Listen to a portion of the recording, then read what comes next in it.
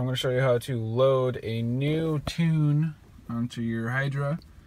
This is going to require a couple things set up already. Obviously, you're going to need one of these. You're going to need this Hydra Flash program. I'll link that. And then you're going to need to download your tune. Usually how that works, you get a hold of a tuner. I use Dan. I'll link his Facebook. You can get a hold of him if you want.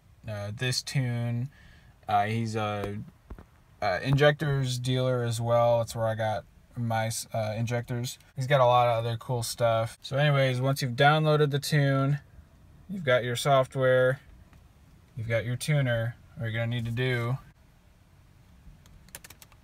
is open up your software. All right, so when you open it up, it's gonna look like this, and it says disconnected because we're not connected. So when you buy the tuner, and I'll link the guy that I got mine from, he's got the best package deal. $325, you get the tuner, and this is his mount here.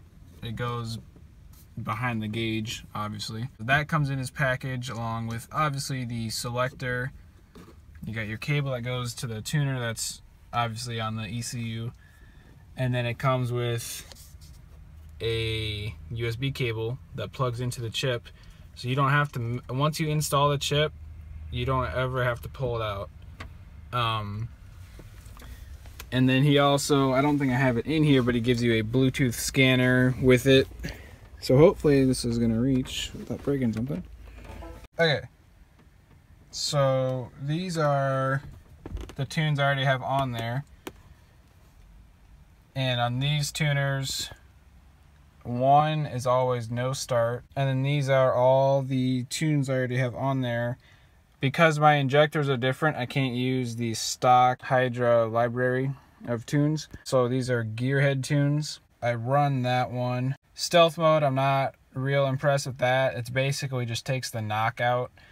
The Hydra stealth mode or low idle is a lot better. That brings it down to like 450 RPMs, and that one stays pretty much the same. It just quiets it down a little bit. So if you're looking for a quieter tune for doing drive-thrus or whatever, I would not recommend that one. All these other ones are pretty good. So we would go down here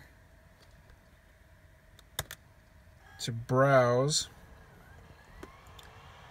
go to our desktop,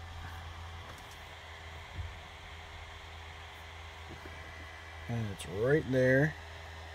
Stage 1.5 zombie killer. Double click that one. There it is. And then you just go right up here. Program. Since we're only doing one, it goes pretty fast. So there's that.